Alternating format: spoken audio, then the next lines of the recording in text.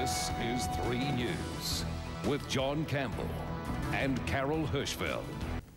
Right, Geoff Mackley is a cameraman who's a hotshot in a very real sense of the word. The former TV3 cameraman specialises in shooting volcanoes, preferably up close and exploding.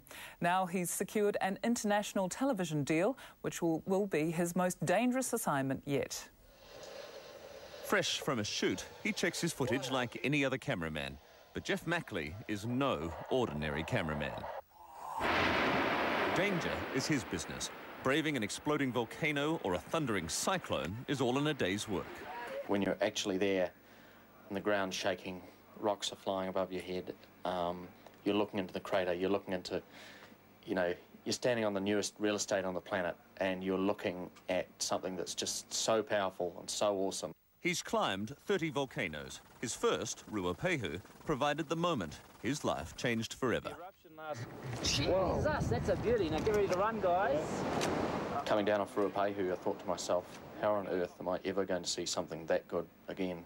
The answer was a bigger volcano. Geoff's favourite is Mount Etna, Europe's most active. Every time I go there, it puts on a show, and it's always different. 2 years ago, he and a friend came up with the insane idea of abseiling into Etna's crater during an eruption. He came very close to never leaving. The friend that I was with ran away. I stayed there filming and found out later that a rock about the size of an oven had landed just behind me. The temperature of an oven too, from a crater that can reach more than 1,000 degrees Celsius. There's no point in being scared because if it erupts even bigger, you can't run away. You're going to die anyway, so you just hope that doesn't happen. It's like looking back to the beginning of time. It's incredibly beautiful, incredibly powerful. You feel very small and very humble when you're on the edge of a volcano. The payoff for Mackley? The best seat in the house.